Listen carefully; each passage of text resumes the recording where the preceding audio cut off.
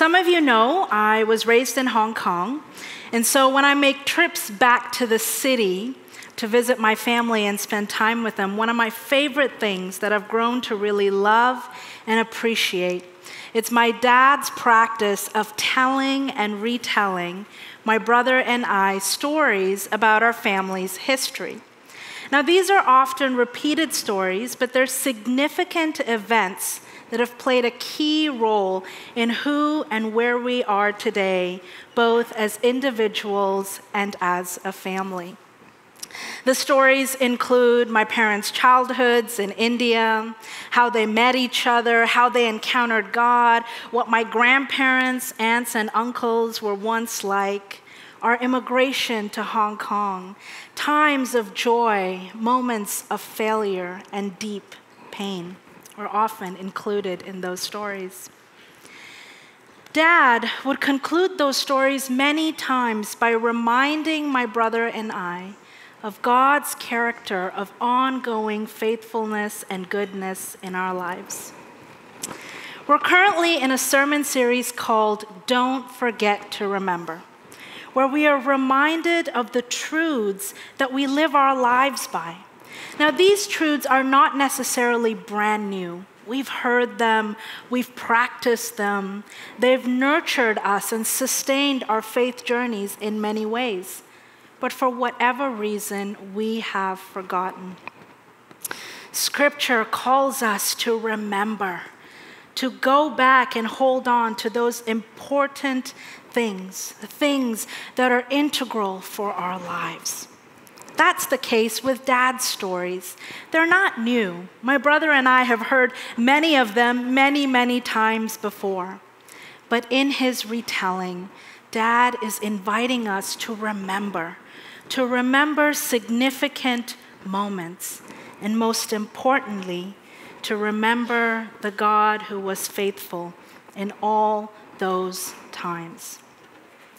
Some of my favorite stories are ones revolving around our immigration to Hong Kong because they remind me of the countless sacrifices that my parents have made on my behalf during a very difficult season of transition.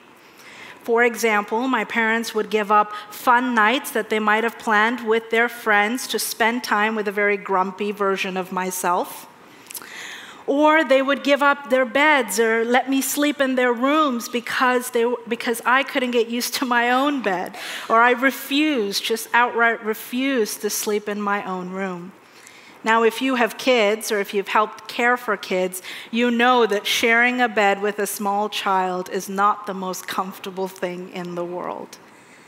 Countless sacrifices, difficult decisions where they prioritized my needs over their own, even though they too were navigating a new land, a new people, a new culture through the immigration. My parents' sacrifice reminds me of two important things. The first is their character, and the second is my identity. I am reminded that they are my selfish, sacrificial parents because I am their beloved child. We willingly and even joyfully make sacrifices for those we love. Many of us sitting here today have made such sacrifices for our family, our friends, our loved ones, just for that reason. We love them. As parents, you may have financially sacrificed for your children, for their futures, for their needs above and beyond your own. As friends, you may have made emotional space for those in your close circles, even when it wasn't necessarily the most convenient thing for you. Today, we remember Jesus' sacrifice through the actions and words at communion, which point to Jesus' suffering and death on the cross. When we remember Christ's sacrifice that he willingly made, we see God's sacrificial character and our identities as his beloved children. Jesus made the ultimate sacrifice because we are just that loved. So let's start with Paul in the book of 1 Corinthians, where Paul is writing a letter of encouragement and correction to the Corinthian church in the city of Corinth. Now, after coming to know Jesus, Paul's calling included caring for the many churches. And so Paul wrote letters to keep in touch with these churches that he was caring for while he was away traveling to other places to bring the story of Jesus, to spread the gospel, the good news. Paul reminds the Corinthian church of Jesus' words and actions during the Last Supper, the Passover meal which Jesus hosts and shares with his disciples before he is taken to be crucified. This is a relevant place for us to start because that's what we are doing together as church, 10th Church. We're remembering significant words and actions of Jesus. Paul's letter reminds the Corinthian church, and by extension us, as we read 1 Corinthians and meditate on it, that communion is an integral aspect in the life of the church, an important practice in the life of the church. Repeating Jesus' words, here's what Paul says. "For I received from the Lord what I also passed on to you. The Lord Jesus, on the night he was betrayed, took bread, and when he had given thanks, he broke it and said, 'This is my body, which is for you. Do this in remembrance of me.' In the same way, after supper, he took the cup, saying, 'This cup is the new covenant in my blood. Do this whenever you drink it in remembrance of me.'" Paul is reminding the church of a key moment in the life and ministry of Jesus, which points to Jesus' coming death, his ultimate sacrifice. Paul is calling the Corinthian church and us today to remember Jesus' sacrifice. But what is Paul actually pointing to? In other words, what was Jesus really doing at this Passover meal with his disciples? Jesus' words and actions during that Passover meal actually point to an older story in Jewish history. The Passover points back to the story of Exodus. There was a time when God's people, the Israelites, were not a people at all. They didn't have an identity as a people. They didn't really even have a full or clear understanding or knowledge of who God was. They had no agency and no freedom. They were Hebrew slaves to the people and land of Egypt. So at the beginning of the book of Exodus, the people cry out, and God hears them, and he delivers them from the land of Egypt. He rescues them through the leadership of Moses and his brother Aaron. And God performs great miracles to deliver the people of Israel, to demonstrate his power to the Egyptian king, to the Egyptian people, and to establish his sovereignty over the Egyptian deities, the false gods and goddesses that they worshipped. As a result, though, the king continued to refuse to obey God and refused to let the Hebrew slaves go. And because of this, there are 10 plagues that the Egyptian nation encounters. The last plague brings death to every firstborn in the Egyptian household. In the midst of all this chaos and death, to protect themselves, the Israelites covered the doorposts of their home with animal blood to signal that they were God's people under God's protection. The blood served as a sign, a symbol to demonstrate that a significant sacrifice has taken place. And so the Israelites are saved. There is no death in the Israelite households. And all of these events come together to describe the Passover. And it plays a key role in the deliverance of the Hebrew slaves. This is an important event in their historical narrative. Once the people are freed from their slavery, here's what Moses tells them. When you enter the land that the Lord will give you as he promised, observe this ceremony. And when your children ask you, what does this ceremony mean to you? Then tell them, it is the Passover sacrifice to the Lord, who passed over the houses of the Israelites in Egypt and spared our homes when he struck down the Egyptians. Then the people bowed down and worshiped. The Israelites did just what the Lord had commanded Moses and Aaron. God commands the people of Israel to remember these events regularly, intentionally, and throughout the generations. To remember God's miraculous faithfulness that led to their deliverance, to their freedom. So when we come back to Paul's words in 1 Corinthians to the church in Corinth, this is what Paul is pointing to when he speaks of Jesus' celebration and Jesus' observance of the Passover meal. Paul is inviting God's people to remember God's faithfulness in a very significant historical moment. And this is what Jesus is doing with his disciples as well at the Passover meal. But Jesus goes above and beyond the Israelite history and the Israelite people.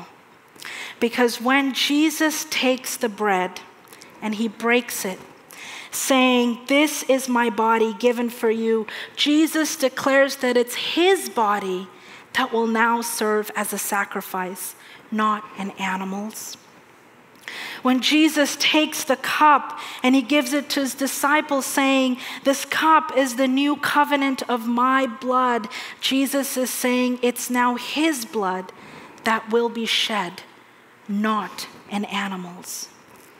Jesus' body and blood will free all God's people from their slavery to sins. Jesus' body and blood will bring freedom, healing, and forgiveness.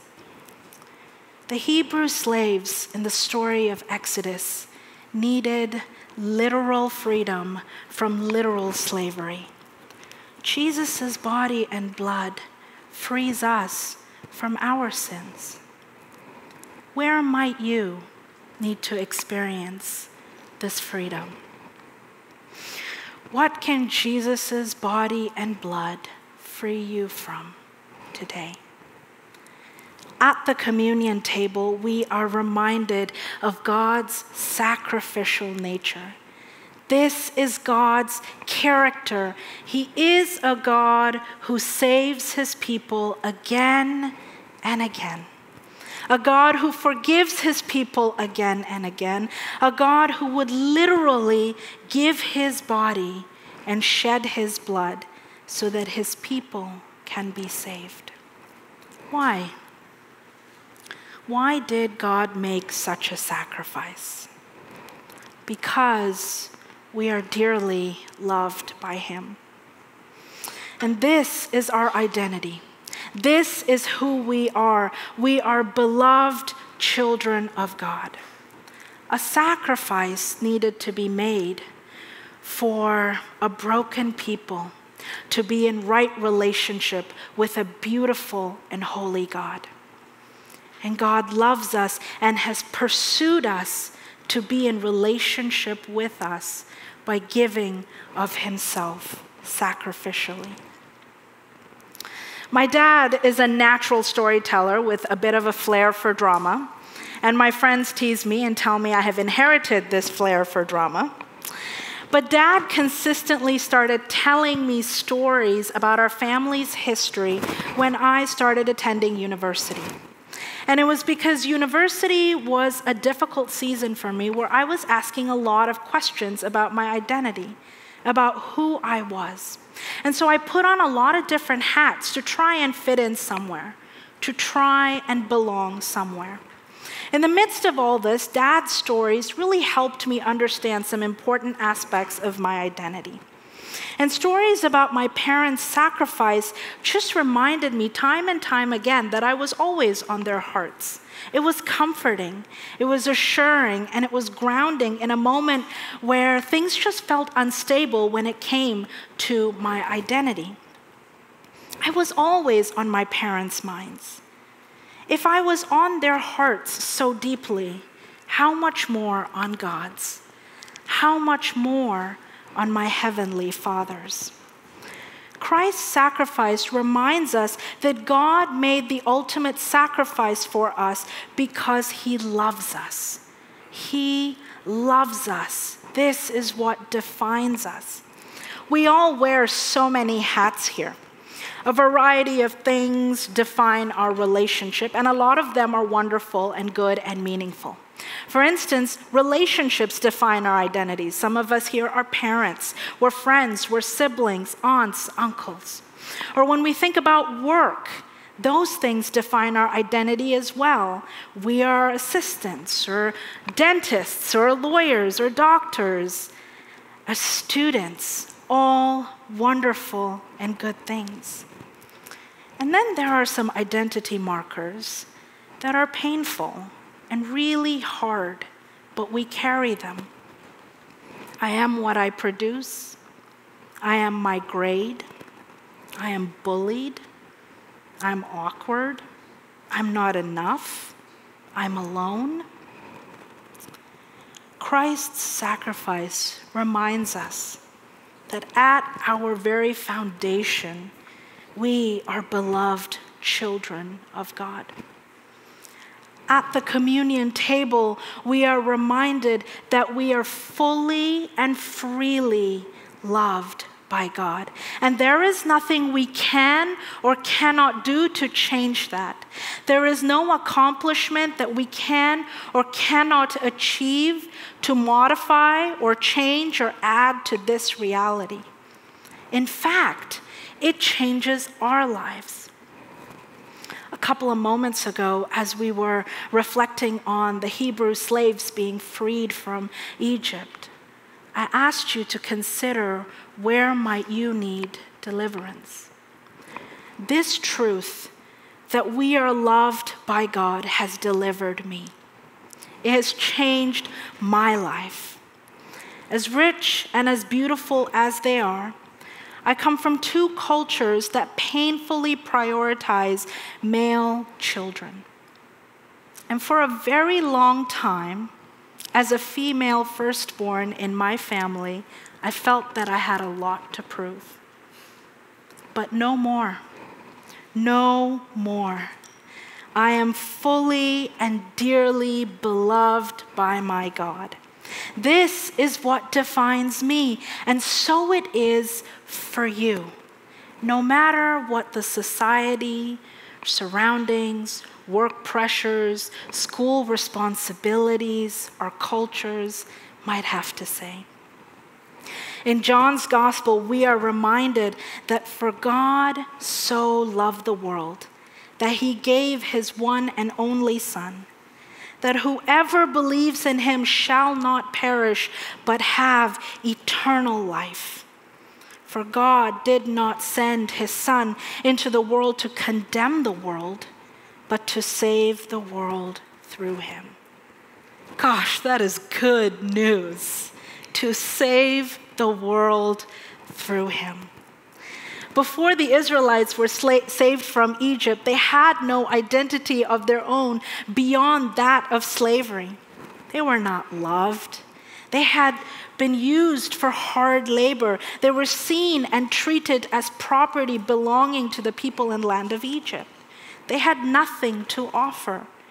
When they cried out because they felt abandoned, and God hears them and he rescues them. And when he does that, he forms them into a people. He gives them an identity, and he declares this over them. He says about them, I am the Lord, and I will bring you out from under the yoke of the Egyptians. I will free you from being slaves to them, and I will redeem you with an outstretched arm and with mighty acts of judgment. I will take you as my own people, and I will be your God. Then you will know that I am the Lord your God, who brought you out from under the yoke of the Egyptians. God becomes their identity marker. They are no longer marked by their slavery, by their oppression, or by their past, even though those things remain a part of their stories. We are no longer marked by our sins, by the things that pain us, even though those things are part of our stories. They are not what has the final say. We are marked by God's love for us. At the communion table, we are reminded of God's sacrifice for his beloved people. I took a look at Paul writing a letter at the beginning here to the church in Corinth. And that's what Paul is doing there too for the church. He's reminding them of their identities and who it is that ultimately defines them, the God who ultimately defines them. The image of remembering is an active one. When I actively remember my dad's stories, I'm reminded that I am so loved by my parents. I wouldn't be here today without their sacrifices. When the Israelites actively remembered the Passover, they see a God who rescued them sacrificially, faithfully, lovingly, and miraculously. They see a God who loves them. They would have had absolutely no hope without God's intervention in their history. I love this image of gathering at a table for a meal. We often gather at tables to eat together. We remember, we celebrate, we tell stories, we laugh, we give gifts. Whether that's family dinners that occur weekly, or birthdays, or maybe Christmas dinners, or Easter lunches. When we gather like that, it fills us with hope. It gives us life. It's encouraging. So it is with this communion table.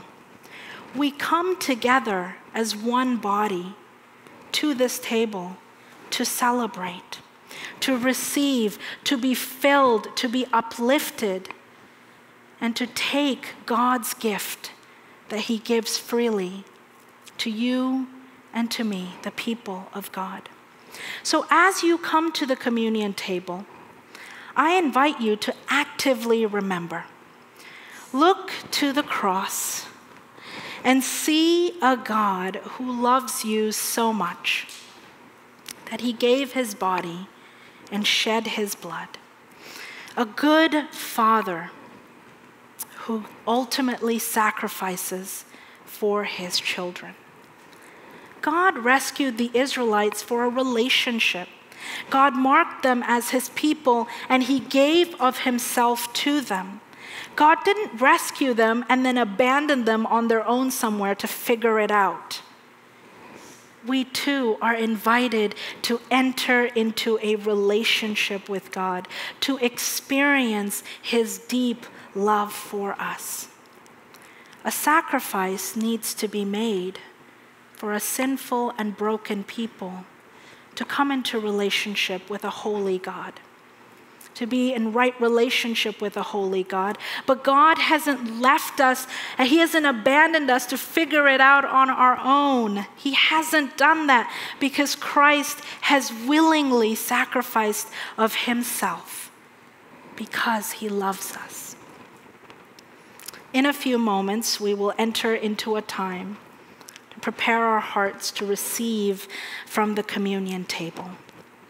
I invite you to actively remember Christ and his sacrifice. And as you do so, to consider, where might you need deliverance? Where might you need to experience the truth that you are loved by God, no matter what your story may hold?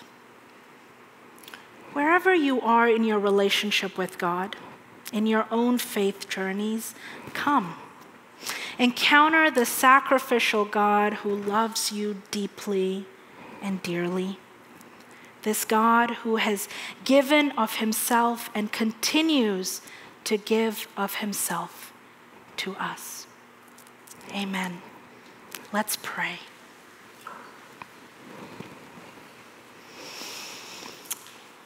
Lord, thank you. Thank you for who you are. Thank you that you are a good God, that you are a good Father, and that you have given of yourself freely and fully for us, your children. Thank you so much for your love for us, God. Thank you for sacrificing on the cross. Thank you, Jesus, for your body and your blood. Thank you for the freedom that we have in and through you.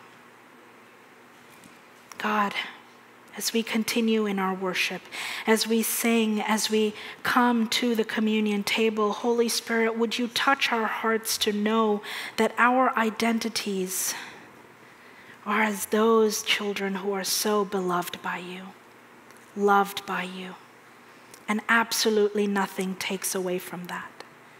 Thank you, Lord. We pray all this in your holy and precious name. Amen.